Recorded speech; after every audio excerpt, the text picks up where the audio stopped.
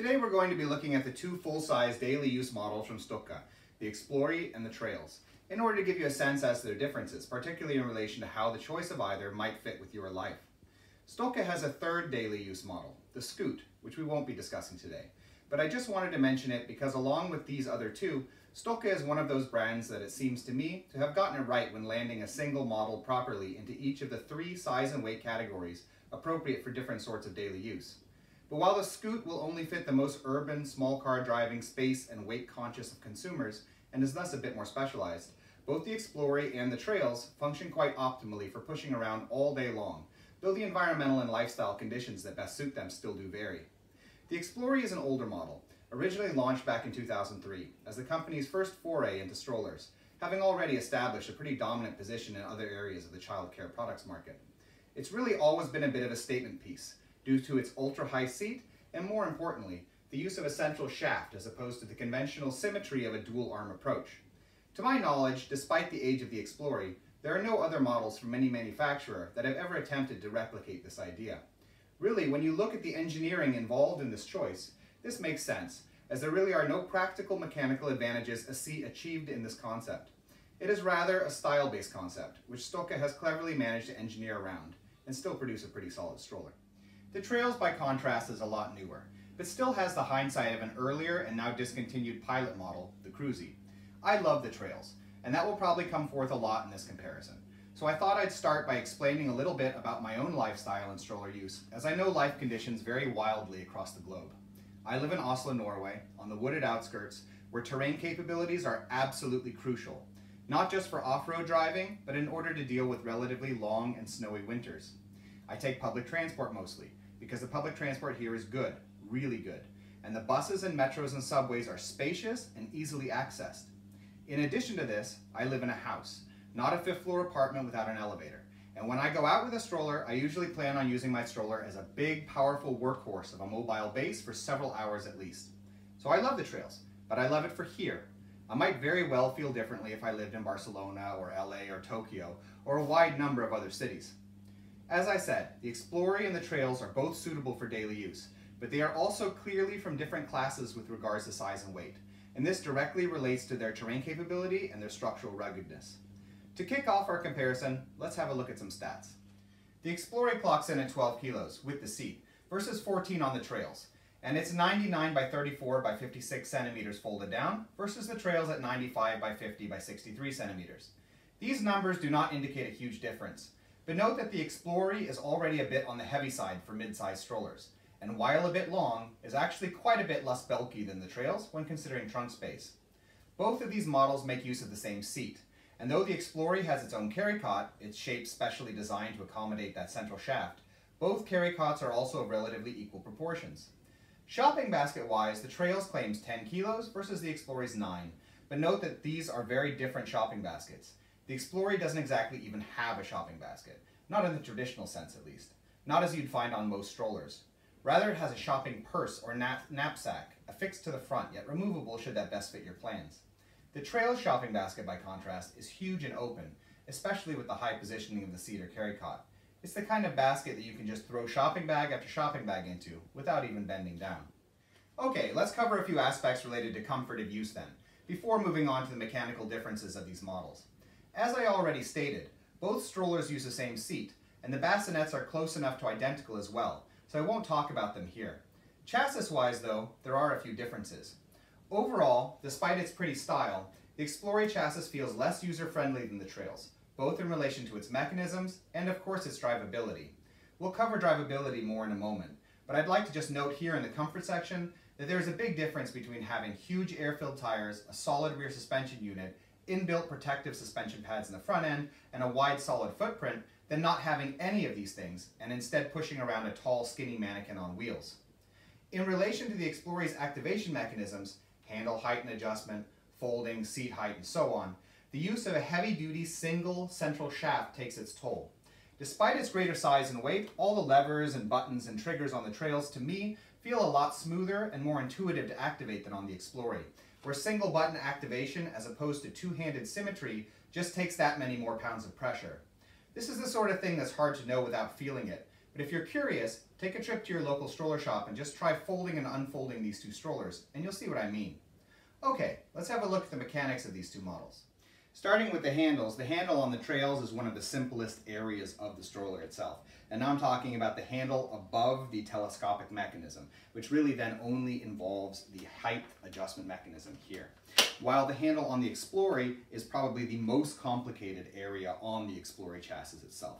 This means that the Xplory handle is, of course, more susceptible to a variety of problems because there's a lot of micro complexity of plastic mechanisms up here inside that allow the various mechanisms to function, such as height of the handle and position of the handle. On the Trailz, again, you're only dealing with this handle height adjustment mechanism, which can loosen sometimes over time. But on the Xplory, especially with that central shaft design, sometimes with a little bit too much pressure as you turn it left and right, the mechanisms inside can get a bit tight and hard to activate as things become slightly misaligned. Okay, we're going to move on to the central locking mechanism and the central arm of the strollers in general. So we're going to take one of these at a time. The central locking mechanism on both models is quite simple in relation to a lot of other strollers which want to do complicated folding acrobatics. And what this accomplishes is that you have much simpler mechanisms inside and a lot less that can go wrong. The central fold then, I'm talking about on the Trailz, is here. In addition, you have a telescopic mechanism which shortens down the handle. And all of this makes up the main bulk of the sort of center stability of the stroller itself. While you can have some problems related both to the telescopic mechanism and the central folding mechanism, there's not really a lot of problems that occur, and they're relatively easy to fix if the problems do occur for the most part. Although on occasion, you do have to switch out parts. In general, it's a very stable system when you're looking at the central locking mechanism and the general central shafts on the sides of the stroller. The central locking mechanism itself on the Xplory is activated here and releases the back frame so that it folds towards the front frame. Very similar as to what occurs with the Trailz. But when you're looking at the central shaft, we're talking about a number of other mechanisms as well, and of course this very unique area of design for the Xplory in general. So there are advantages and disadvantages to having a central shaft versus having two arms that run down the side. From an advantage perspective, you don't have the sorts of problems that occur when you have two arms on the side and one side starts to get weak in some connection point or mechanism and thus leads to asymmetry in the overall chassis.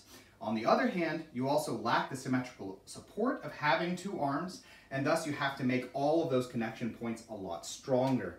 What can happen over time, and now I'm talking seriously over time, 5 or 6 years with heavy use, is that you can get some weak points related to this central shaft design, particularly with the rear frame, which can get a bit loose, and of course, as I mentioned earlier, some asymmetrical problems that can occur up in the handle.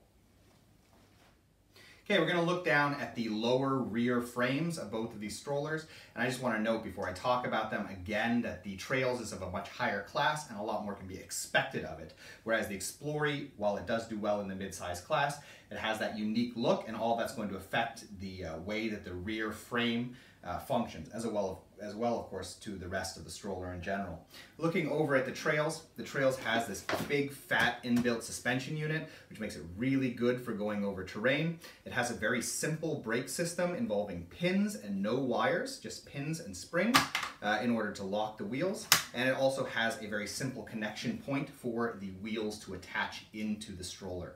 The rear wheels do have the locking mechanism within the axle, and so with severe damage, you can wind up, or hard use, you can wind up bending that rear axle such that it won't lock into place, but that's a very rare problem, especially if you use the terrain wheels. Overall, the rear end is probably the strongest element on the Trailz stroller in general, although the whole thing's pretty sturdy. By contrast, moving over to the Xplory, the rear frame is my least favorite part of the Xplory. So as far as the rear wheels attaching into the stroller, they run into an axle that emerges out from the rear end, and there are a lot of screws and various plates and components that are all screwed together tightly in order to hold that working properly. Those screws loosen over time if you don't check them every once in a while to make sure they're tight. This can make the rear wheels a bit loose. In addition, because it's kind of low to the ground, it is an area where that housing can get a bit of gunk inside it, you know, dirt and hair and even rust on occasion, and this can kind of gum up all of those multiple components that are all screwed together. Secondly, the brake system has always been a little bit fiddly. It is a brake wire that runs through the entire back end and then activates the opposite side, so it's not quite as simple as what you have on the Trailz, and it is also running directly through those large housing setups on either rear end that have all of those multiple components. So when you start to get gunk and stuff and those components start to loosen, it will affect brake performance. Thirdly, it of course does not have any suspension. There's no real suspension on the Xplory at all, other than within the design of the rear wheels, which works perfectly fine for city streets, but you're not going to have any real off-road capability at all with the Xplory. And fourthly, as I said, the rear frame is one of a couple areas that are impacted over time by the use of a central shaft. This is one of the points where they have the most screws connecting one part of a stroller to the central part of the stroller, because it is important that this stays sturdy, otherwise it can get loose, you know, over time, and it won't be as comfortable to drive. Given that it's a mid-size stroller versus other strollers, the Xplory does have certain advantages with the front frame setup, because the front wheels are not removable, and this allows them to have created a much stronger connection point between the front wheels and the front frame, and thus avoid any sort of wobbly wheel problems that do sometimes occur. The swivel locking mechanism is not my favorite. It functions okay, but it does tend to slip out over time. While the Xplory, though, does function okay against other mid-size strollers, it really can't compare at all versus the Trailz. The Trailz has one of the best wobble protection systems in the front. It has a large suspension pad that locks the fork up into the front frame, thus preventing any sort of damage that might occur as the axle works itself around inside the housing mechanism. It has a relatively decent swivel lock, but again, on this stroller, swivel lock is not my favorite because it's a little bit hard to activate with the button. It takes a bit of pressure from your finger. Overall, though, the combination of larger front wheels and, of course, air-filled tires and the suspension pad in the front is going to make the front end of the Trailz a lot more terrain capable, as is the theme, versus the Xplory. Wheels then are the thing I will close with, and again, it's all about terrain. So while you do have to pump sometimes or switch out tires and inner tubes on an air-filled tire like you have with the terrain wheels on the Trailz, and I would go for the terrain wheels, I would not go for the classic wheels, it will give you a lot more suspension and off-road capability than you're going to get with the Xplory. Xplory wheels in general tend to wear down over time simply because of the way they're made up. And they are kind of unique in their construction, but they will not provide any sort of terrain capability, especially not versus the wheels on the Trailz. So which of these two is right for you? It's going to come down very much to how you intend to use your stroller. Overall, I feel that the Trailz is much better from a mechanical and a use perspective. It will handle well in rough terrain, it has great storage capacity, an equally high seat to the Xplory, and it's incredibly strong in its construction. But it is heavy, and it is big. So if you use a car daily and don't have a big trunk, or if carrying your stroller up and down the stairs is going to be a daily activity, it might not be for you. The Xplory is also well constructed for what it is, but its terrain capabilities will definitely limit your use to smooth terrain like malls and city streets. If this is okay for you though, then go for it.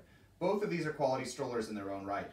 In any case, we hope you found this video interesting, and if you did, we ask that you subscribe, as it helps us to continue making videos in the future. Thank you.